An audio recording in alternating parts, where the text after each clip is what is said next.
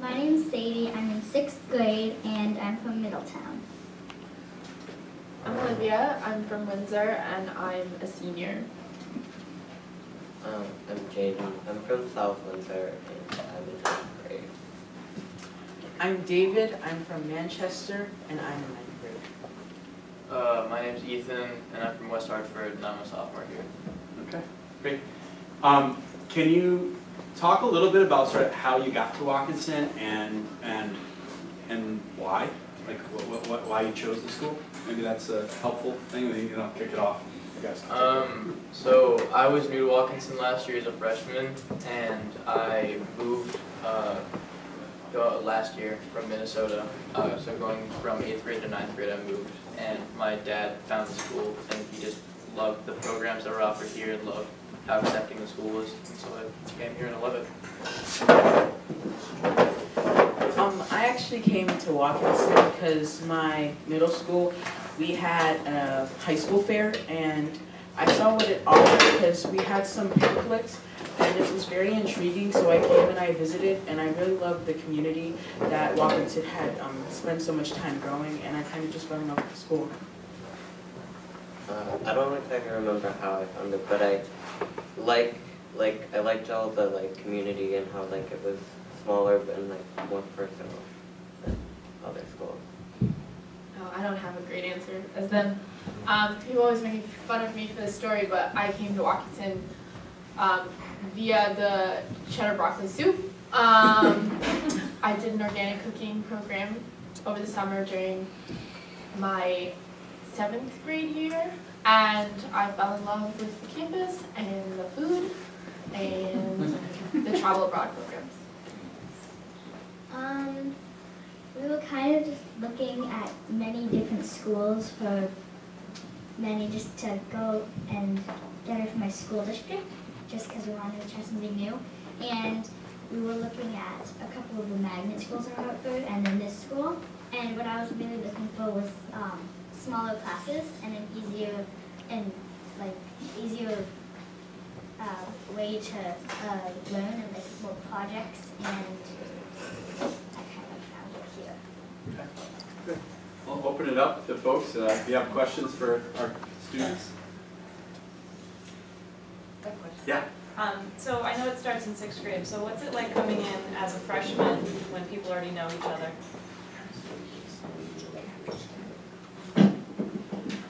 Well, when coming in as a freshman, it's a little bit challenging since there's some friends who are already close with each other, but if you are very friendly and you have to socialize with them because you can't really make friends just standing there, but if you show your kindness, they'll really welcome you.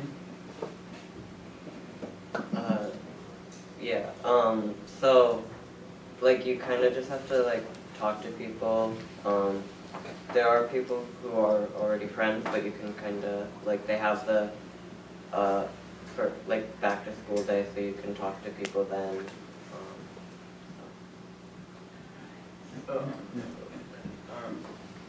I have a bit of a different experience. So I came in last year and I was really shy and I really didn't talk to anybody for the first week of school. But we have a retreat either in the 2nd week of school or on the 3rd week of school, and you go either out of state or to a place that's fairly local with your entire grade. And the 9th day retreat is you go to a farm and you get put into different countries, and there are different buildings where you spend a night with kids you've either just met or kids that have known each other for since 6th grade. And it pushes you encouragingly to talk with other kids and to make really good connections. Is that for every grade level they do that? Yeah, so freshmen, you go to the Heifer Farm. Sophomore this year we went to Boston. Juniors, they go to 2 colleges. Yeah. And then seniors, they went whitewater rafting this year. Yeah, upstate New York, so yeah. And then the middle school, where did you go? I went to Camp Hazen. Yeah, The 7th grade went to Camp Hazen as well, and the 8th graders went to Washington, D.C. Right. So we've been doing that, just to jump in, we've been doing that for 30 years at least. And we do find that it really helps sort of break down you know, any barriers and get kids to really connect to one another. If you're going up to camp, it's in Rutland, Massachusetts, the Heifer International camp, and the kids call it, affectionately call it starvation camp, because they have to cook their own meal in the country that they are representing. So, Ethan, what country were you in? I was in Kenya, Okay. and we made this rice tomato thing. It really didn't look like food once we had made it. Did you eat much of it? Yeah, I ate it. It was surprisingly good. Okay, there you go. That's good. Well, you must have had a decent cook. I remember being in one of the groups, and that the adults can't get involved in the cooking or the making of the fire. So sometimes you can imagine they're getting. I think I was in Mongolia, and the kids were in a yurt, and they had to cook with some yak milk, and they actually had yaks and barley, and like an onion, and a couple of those purple potatoes. That was dinner. That was dinner. And then I think one of the kids was in charge of cooking the beginning and burned the barley and the yak milk. So like it wasn't good. So but it's, I mean, the idea is that there's a curriculum up there, and they're studying, you know, world resources and different countries and sustainability. And so, yeah, good question. So does the entire school go on these retreats at the same time? The upper school is all off on their retreats at the same time, so that the teachers go along with them. Right. So and then the middle school is I think a week later, and they go. And how long are they? Usually a night, an overnight, so 2 days and an overnight, right? Mm-hmm. Yeah. I have a question. One of the things about Watkinson that we're hearing is how it really cultivates what your passion is, and it'd be nice to hear what each of your passions is, or if you don't have anything in your mind right now at your age, how you see Watkinson bringing that out. Well, I do ballet, and so I do it over at the University of Hartford, so it's really close. So, but also I like to sing, and there's a really awesome music program. And then you do so many different projects in like math and art and whatever classes you have, that you kind of find what you're passionate about just by doing schoolwork. Sorry about this. But I've got a lot of interests, but one of my main ones is like service work and kind of volunteer work. So I've used Watkinson as kind of a springboard for all of my ideas. Like, I don't know if you were all at all school. Native American Heritage Month is like my big event of the year. So that's something I've organized for the last 2 years. I've also done, I'm one of the leaders of our feminism group, or Young Women's Empowerment. I'm also part of like a women's student of color group. I've worked with like, I was a London traveler, one of the last travelers on that trip. I've been through so many drives and like events here on campus. I'm a global studies diploma student, so I'll graduate with 2 diplomas this year. I have so much more stuff like coming that I'm sorry, Ms. Schrader, you'll probably be part of. But I've used this place as a platform for what I want to do in the future, and it's really been a good place to kind of get that started. Thank you.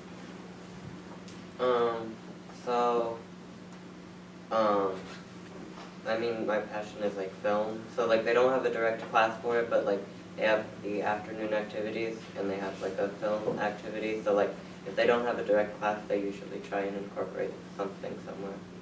Thank you. Right now, like as a freshman, I'm passionate about law. I want to be a lawyer when I grow up. So in English class right now, we're working on making strong essays, and to get into law school and through many other colleges, you have to have very strong essays, and we're working on our thesis statements. So I believe that that has played into my passion, because when writing my essays to go into college, I think that colleges might choose people who have stronger essays than people who are still learning and writing, building to getting to better skills. So last year I was really passionate about acting, and so in the fall I did my first play here, and at any other school I probably wouldn't have done that, just because the community here is so accepting, and they make you feel comfortable in your own skin. And continuing on this year, I'm taking, it's a course that's offered every other year. It's called Advanced Theater and Film.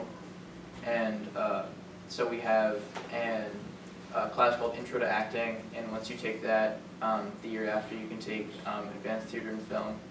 And we spend 1/2 of the year working on filmmaking. So right now we're working on filming and editing our own music video. So we went on campus with a group of 3 people, filmed shots for it, and then we, using Final Cut Pro, we were editing music over it. And it's really, really fun to experience filmmaking this way. And then for the second half of the year, we'll be doing acting. And Watkinson has that and just so many other programs. We have a fantastic music program. We have an ensemble. We have a string ensemble. And we also have chorus for singers. Yeah. Thank you. Yes. Can any of you speak or talk about the creative arts program here? I don't know if that's what you're taking. But. So we, one really big thing we have here at Watkinson is called the CAP diploma.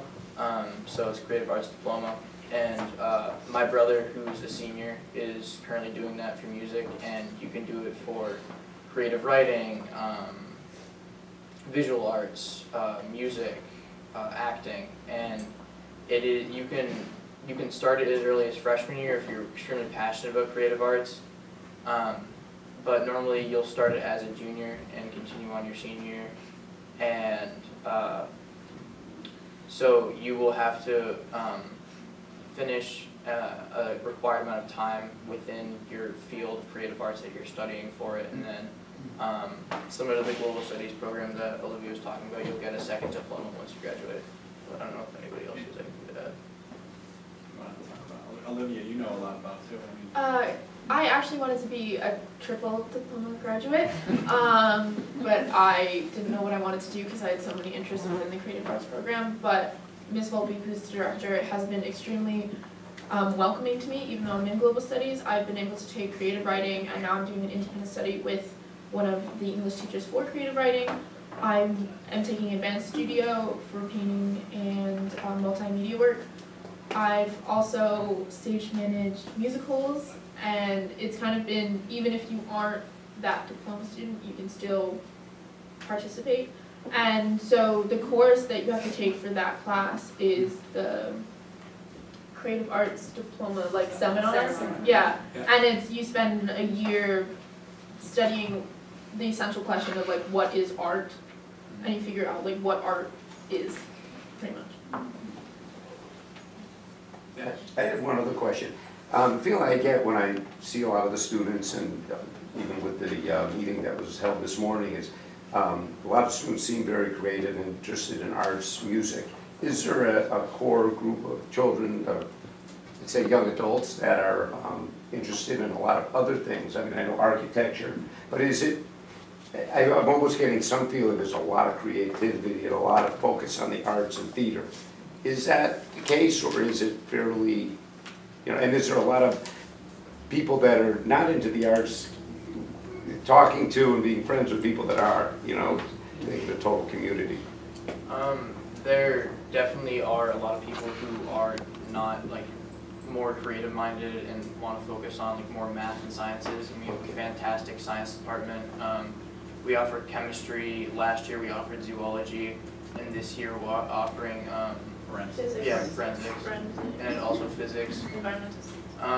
Also with the fantastic faculty here and UHART being almost across the street with math, if you like exceed the math that we offer here on campus, you can take UHART classes for higher levels of mathematics. So right now I'm taking pre-calc, and most likely by my senior year I'll be taking a UHART class for math. We're talking about, like, there's an element of this conversation, this whole conversation is skewing a little artsy, which is fine. That's a very vibrant aspect of the school, but I think something that is worth saying is that oftentimes at Watkinson, the same students that you're gonna see in a play or in a music concert are the same kids that you're gonna see playing soccer or playing basketball. And that the design of that building that we are all in together this morning was quite intentional. It was to really make a statement that embodies the ethos of the school, which is to say, we don't actually believe that at 12 or 14 or 16 or 17, kids have to decide what they're gonna be when they grow up, and that part of a really, I don't know, life fully lived as an adolescent is sampling things and trying things. And so oftentimes, kids at this school will say, I always wanted to be in a play, but I wasn't a theater kid, so I would never have gotten in, because identities and groups form, right, around who's gonna be the theater kid, who's gonna be the soccer kid. And we're small enough, and I think what we believe is that you wanna be a theater kid, then be in a play. You've never played soccer before?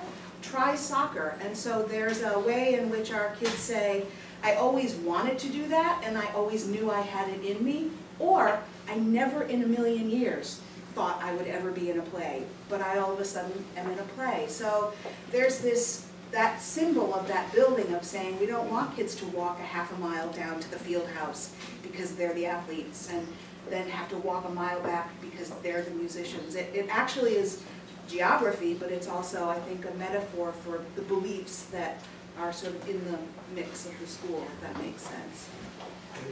Hi, Jan. Hi.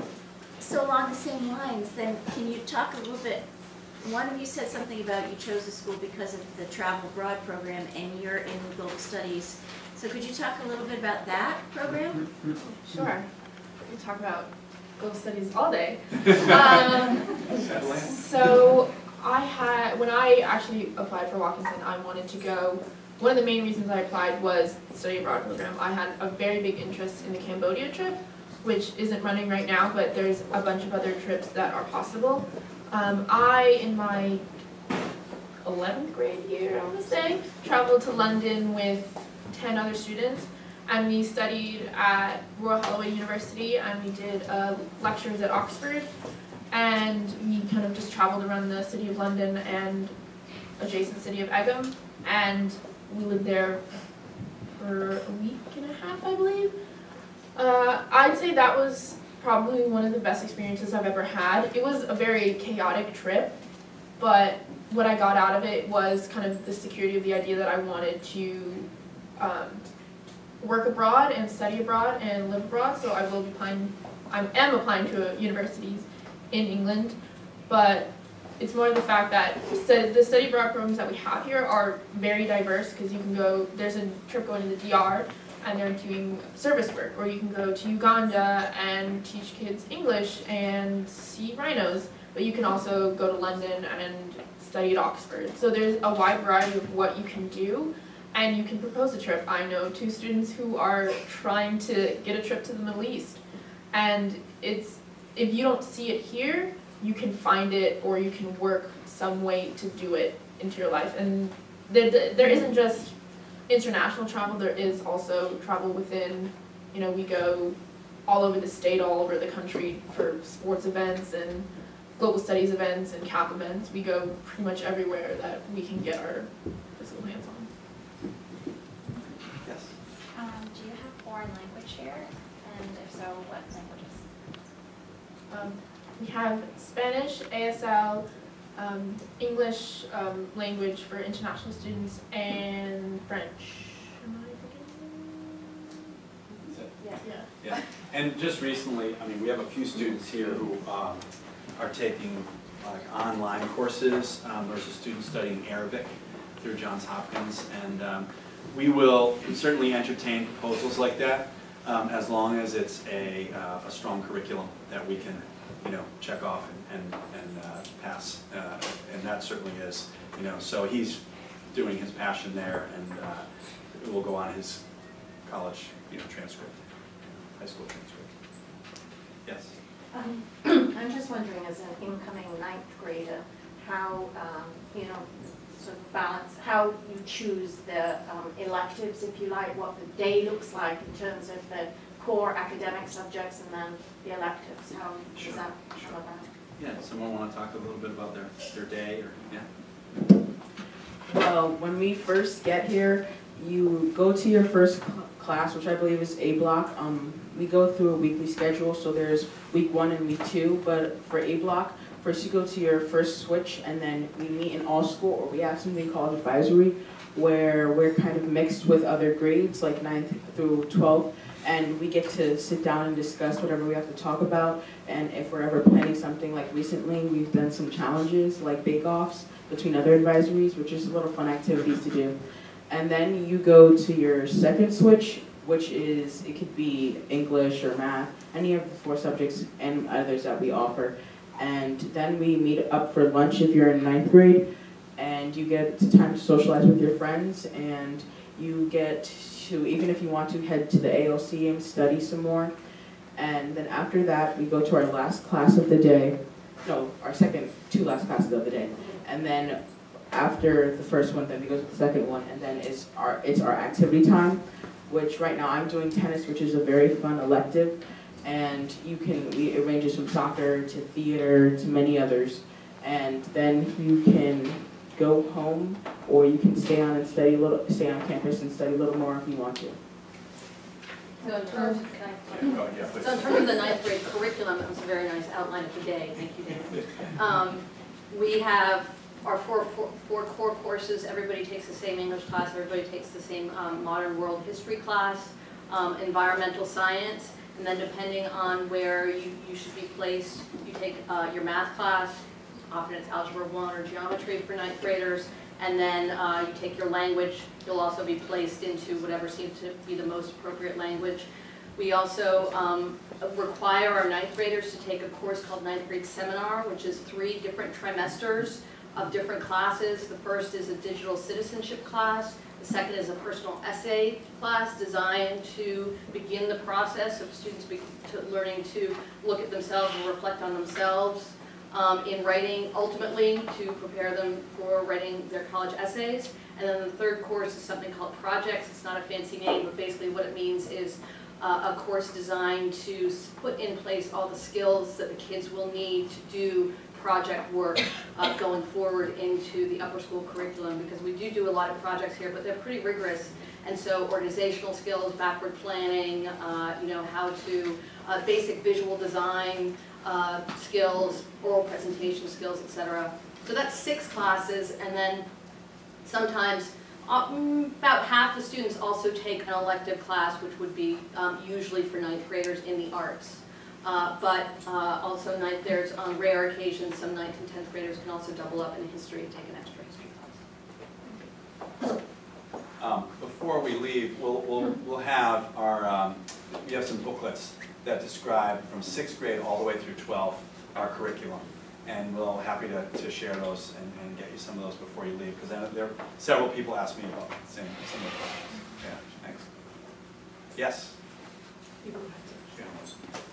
Just before you started here at Watkinson, if you can go back, what is it that you wish you knew then that you know now? About Watkinson or just like? Or just starting here in general, starting your journey here at Watkinson.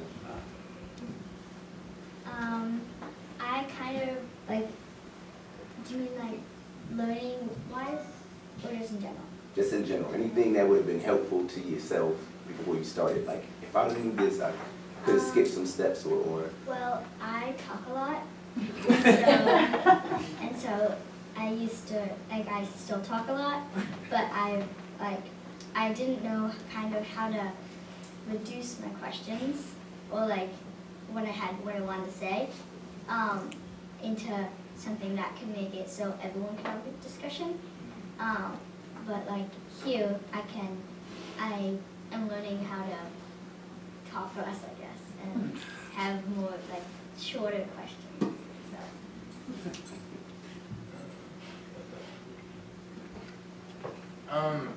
I really don't know how to put it, but almost like don't be satisfied, but like if you're striving for a goal, don't satisfy with less than that goal. Like if you're really passionate about doing a certain activity after school, we have opportunities where if it's not offered here, you can arrange it to do an activity outside of school after school. And if there's like something that you're really passionate about doing it, don't be afraid to reach out, because almost everybody at the school will be like, yeah, I'd love to help you with what you're passionate about. So just don't be afraid to ask questions and reach out. Anyone else? Go ahead, yeah. I'm sure it changes grade to grade, but what about the workload for homework? You're a new 6th grader here, correct? That was something that I was kind of looking into when I came here. You kind of have to work. It's not like, you don't have a lot of homework in 6th grade. You have just enough, and you can't not work on it. Like, if you have, since it goes on like a day 1, day 2 schedule, you have, for example, this week we had a day 2, which had 4 classes, Monday, and then Tuesday, well, I think it was day 1 on. They alternate. They alternate days, so you have 2 days to complete your homework, and so it kind of balances out the homework. Total other spectrum of the school, but 12th grade, it kind of depends on what you take, because I'm not taking university prep class, but I know people who have, like, day 1s, they'll have 1 class, and then, like, those 3 free blocks are either used for college or work or nothing, and it kind of depends on what you'd like to take. Like, I did a full course load this year. I'm taking 6 out of 8 classes. And I have a bunch of stuff outside of school, so it all really depends on what you put on yourself. But it also depends on every teacher.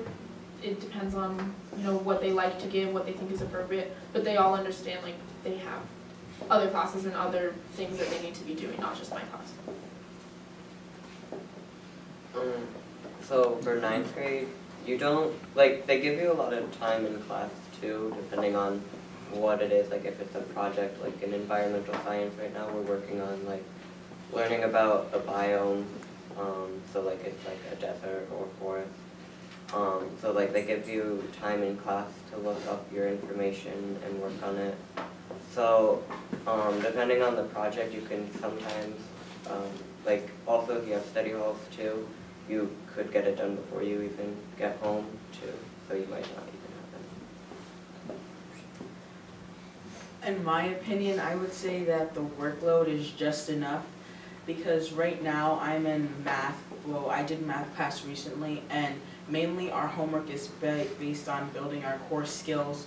So my teacher, Ms. Morales, she usually gives us homework that she really thinks that will help strengthen our skills. Like we were working on solving Y and X problems. So it's not so much that they're trying to suffocate you with work, it's more that they want to build your skills, and they want you to be at a point where you won't even need it anymore. You won't even need homework. Well, not so much that, but you won't even need that much practice. So I would say that it's enough. It's all you really honestly need. Compared to going to a public middle school where we had 7 classes a day, the workload here is extremely manageable. I don't think I had a teacher yet that really assigns busy work.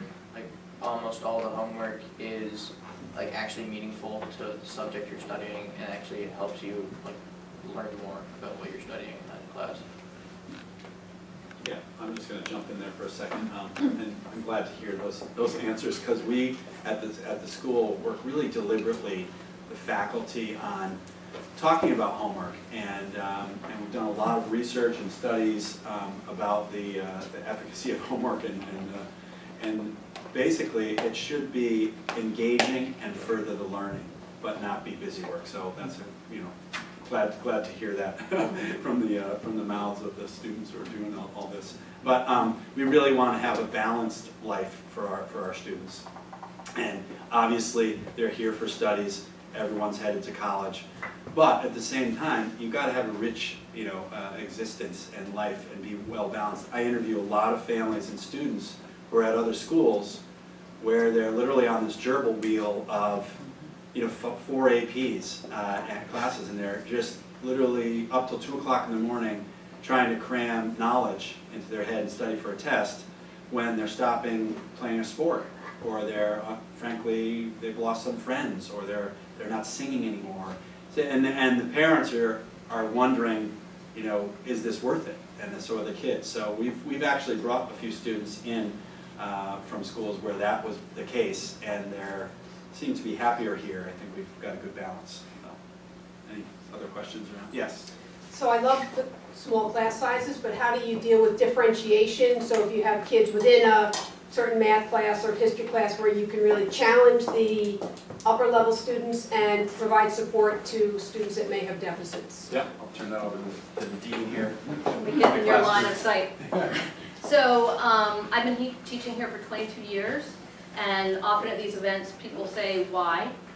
Why have you been there for so long? And probably the biggest reason is exactly the question that you asked about, and my answer is that I really like being challenged. I really like working on that differentiation. So it's one of the things that we work on with our new teachers, and as we build our skills, we get better and better at differentiation. But it is an expectation of everyone who works here that we are going to become experts at doing exactly that, at supporting the kids who need more support and challenging the kids who need to be challenged. And so in general, what we do is try and design assignments that hit sort of the college prep high end, and then we will, you know, I'll give an assignment and then I'll say to, say, Jacob, who needs to be challenged, I'll say, Jacob, I want you to do this. I want you to really pay attention to your sentence structure and how you construct sentences. I don't want to see 2 simple sentences in a row. Stop that, right? Work specifically on that. And then I might say to Jenny, another student who maybe needs support.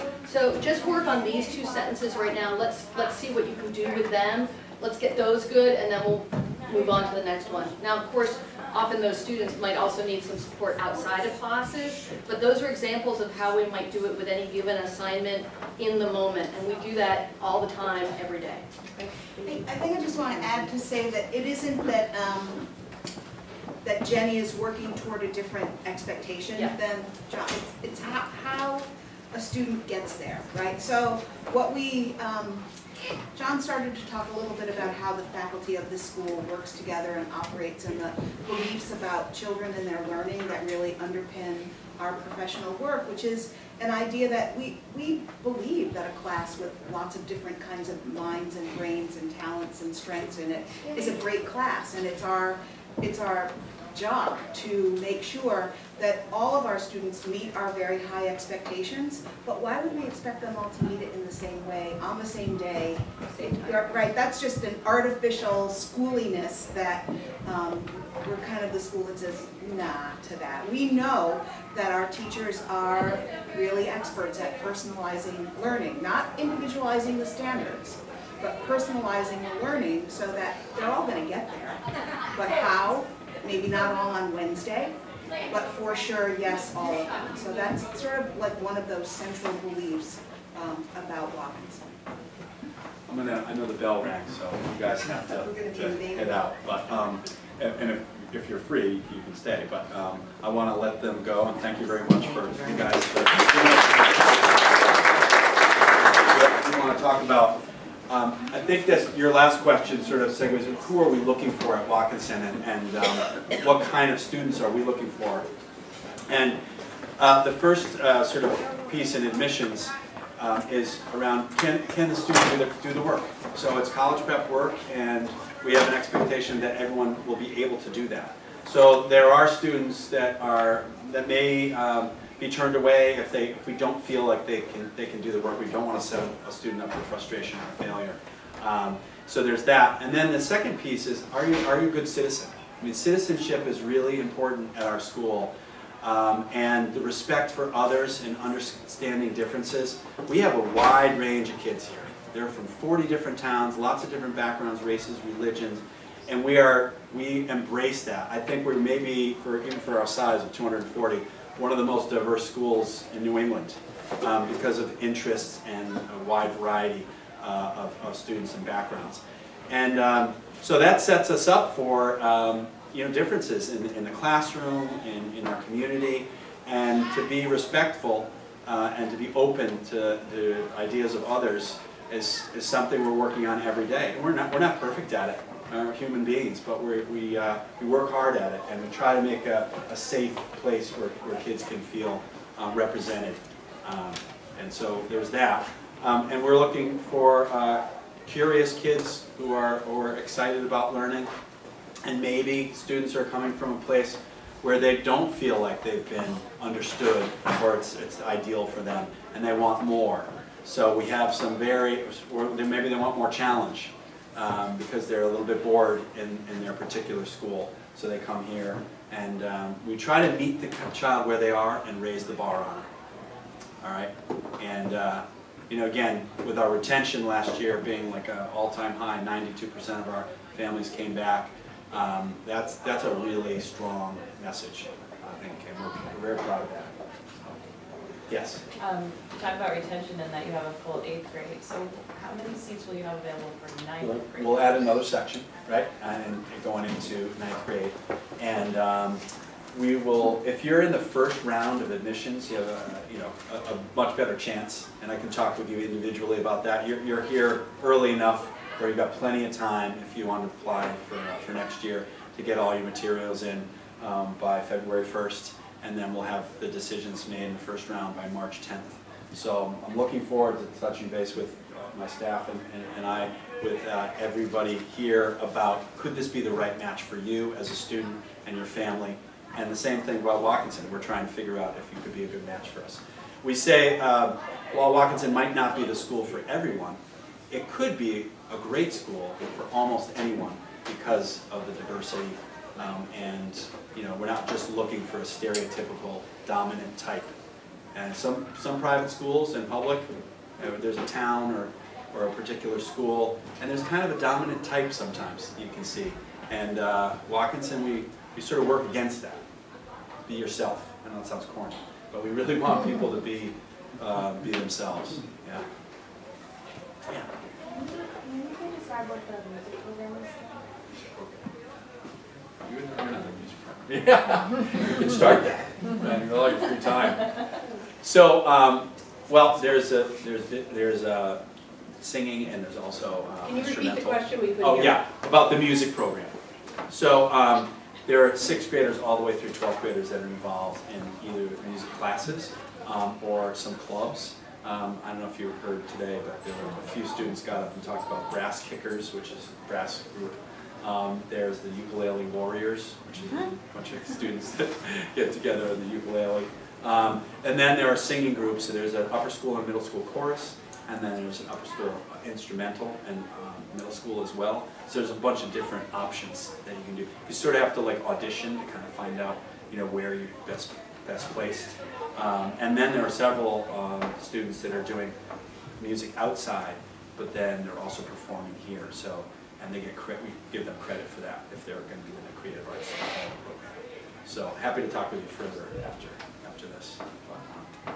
Mr. Burney, are you ready to talk? Oh, sorry, one more question? Is there room to take up an instrument if you don't have experience? Yeah, yes, there is. We don't have the music person can't give private lessons to everybody, but there are students that have started, an instrument and then found their way into the program. Yeah. Yeah. Do you find that, I don't know if percentage or whatever, the students starting at 6th grade and staying through 12th grade? Yeah, we call those our lifers. Yes, your lifers. So do you find that it's just so many different students come at different points, or do you find like a lot of kids come at 6th? Well, lifers, so or? we don't have a huge 6th grade, so we're in the past couple of years we've had one section and we get to a full section of maybe 14 or 15 kids. Most of those students have been staying with us the last, and then we just keep adding. So the 7th grade might get up to 20, and we split into 2 sections.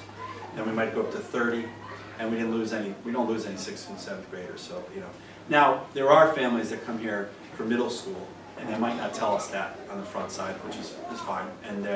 And they're thinking of doing middle school, and then they're going to save their money for college or what have you, and go to upper school. But last year we only lost 6 out of 27 students. And there are schools that span our grades, 6 through 12, often lose a decent number of students in 8th grade because it's a year of change. But then we'll go up to 45 in the 9th grade.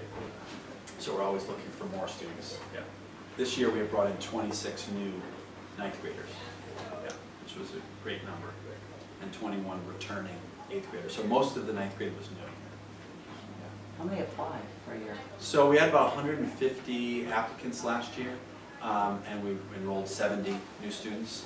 Now, some of those students, I mean, we can talk about the financial piece to it because it's obviously a real factor in, you know, with the tuition. But of those 150, it may have been 100 of them were applying for aid, and we were able to have grants for the top 40 of those students, which is, we have a pretty generous financial aid budget, and the school has a real commitment to that, but it takes a lot of work, and we actually have some donors who are giving expressly for financial aid so that Watkinson can be Watkinson.